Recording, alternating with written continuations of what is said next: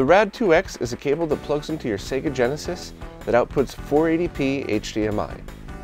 Unlike every other plug-and-play solution available today, there's no lag and the image is processed correctly. I recently released a video that details all of that info, and this is a more beginner-friendly follow-up that shows how to use the RAD2x with each model Genesis.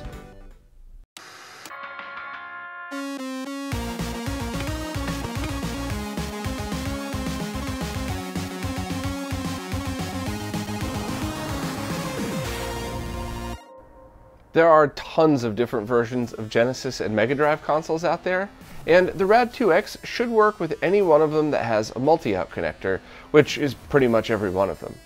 The only things to note before this video gets started is that I'm going to be demoing my NTSC consoles that I got here in the US, and the RAD2x will work with all of them, but what goes in comes out.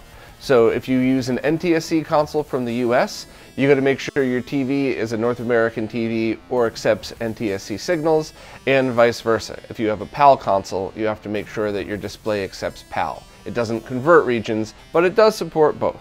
So let's jump right in and get started. Simply plug the RAD2x into your Genesis and your TV, then power on the console and wait for a signal. That's it. You can't really see the RAD2x light in that previous shot, so here's a close-up. When you first power on the console, the light turns red and the RAD2x scans for a signal. Once it finds the RGB signal, the light turns purple and it starts sending the signal to your TV. Can't get any easier than that. When using a 32X, connecting the RAD2x is just as easy as using a composite video cable. First, make sure you connect the 32X's plastic spacer so it doesn't wobble on the Genesis. Then, connect the Genesis and 32X with the jumper wire it came with. If you lost yours, you can buy extras in the same place you get the RAD2x itself. Then, connect the RAD2x to the 32X's output port and make sure power is connected to both the 32X and Genesis. Then, just plug in your cartridge and power it on. You can use a RAD2x and the 32X on the Genesis 1 as well. You'll just need a different adapter that lets you connect the 32X to the Genesis 1's different AV output. With the 32X connected, you could play both 32X games and Genesis games. So if you own a Genesis 1, one option is to just get the Genesis 2 version of the RAD2X, hook it up as shown here, and just leave the 32X plugged in at all times. While there is a version of the RAD2X for the Genesis 1, some people might want to use the Genesis 2 RAD2X simply because it could be used on multiple consoles. If that's the case, you can get cables from HD Retrovision that allow the RAD2X to be used on both a Genesis 1 and a Sega Master System with mono audio. If you're looking to use the RAD2X's Genesis 2 cable in stereo on the Model 1 Genesis, you'll have to buy an adapter that gets audio from the front headphone jack. I'll have links in the description for all of these things. Next up is my favorite way to play Sega CD games, the Sega CDX. This tiny little console is a Genesis and Sega CD built into a device the size of an old CD player. As an FYI, the RAD2X will work with any Sega CD and Genesis combo. I'm just showing the CDX because it's freaking awesome. Here's the Genesis 3 working through the RAD2X, and while I'm showing this video, I'd like to clarify a common misconception. All Genesis 3 consoles output a high-quality RGB signal. There was a rumor years ago that some didn't output RGB, but that's wrong. All Genesis 3s do. Unfortunately, Genesis 3s only output mono audio and aren't compatible with Virtua Racing. But luckily there's a mod called the Sega Triple Bypass that makes these tiny little Genesis consoles awesome.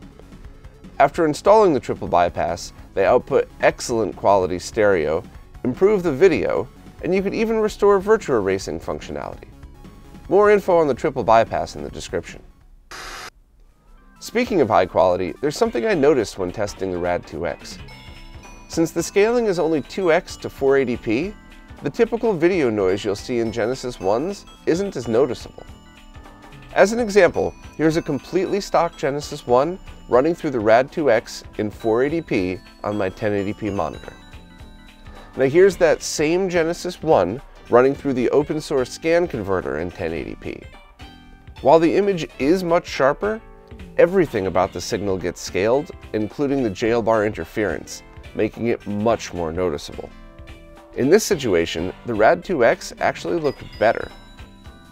Now, by no means am I trying to tell people that 480p looks better than 1080p.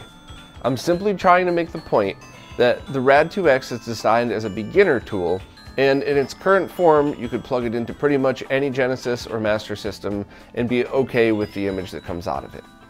Let's take another look at the OSSC running in 4x 1080p with the Sonic the Hedgehog title screen on that same exact Genesis 1 that's had no mods done to it. It's just a perfectly stock Genesis 1. You could really see all of the interference get highlighted here, and it really stands out.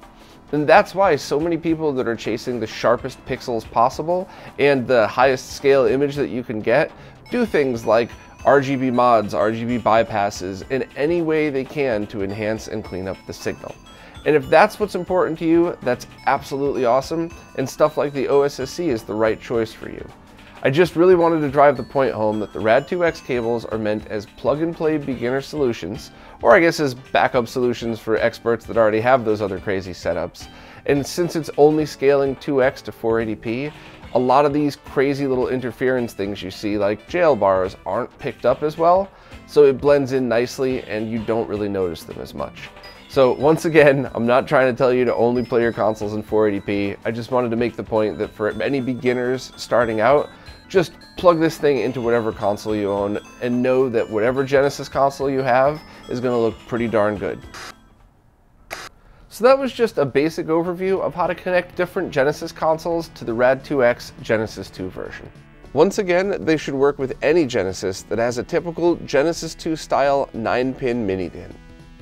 That means certain model Wonder Mega or JVC Xi consoles that don't have the mini DIN won't work, but if it's an official Genesis with the multi-out like this, you could expect it'll work fine.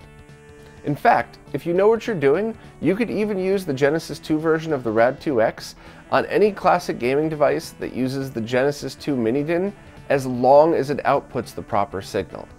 Now you need to be extremely careful about this because so many mods over the years have used that connector and outputted a different kind of signal.